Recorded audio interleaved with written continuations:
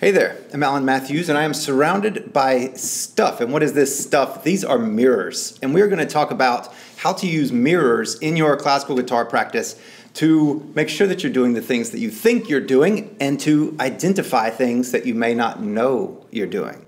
So to begin with, we have a big mirror here. And so one of the ways that you can get some feedback on your practice. Am I actually doing the things that I want to do? I have these ideas of how my hands should move, but are they actually moving like that when I'm playing?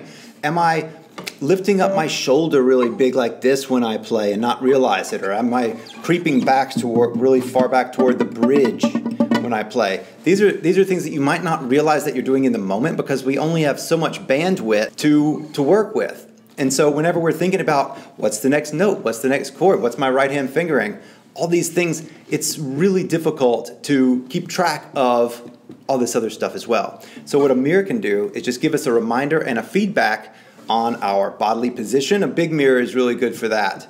So as you're sitting here, you may just keep an eye on things just off the corner of your, out of the corner of your eye, or you could specifically work with a mirror, sit right in front of it and play. If you get distracted by your own face, then you can just make sure that the mirror just cuts off your head so that you don't sit there and make doggy eyes at yourself the entire time. I had a practice room once that was completely lined in mirrors. It was a ton of these big mirrors hanging on the walls, put in the corners and everywhere. It was great because I was everywhere. But seriously, it is really beneficial to be able to see what's going on. One of the things too that you can use mirrors for is to get out of the habit of craning your neck around looking at your guitar neck. So you can actually sit up straight and feel what it feels like to sit up straight and still play and be able to look right there and see your fingers back. And yes, it's weird at first, but you do get used to it fairly quickly, and you can just notice, oh, I think I'm doing this with my wrist, but actually I'm doing this. Video is also really good for this, but this gives you more real-time feedback. Another thing I used big mirrors for quite a while was that I kept seeing pictures of myself playing, and I'd be playing like the most beautiful little piece, and I would look like this. Had a lot of facial tension. And so then what I would do would be to sit there in front of the mirror and just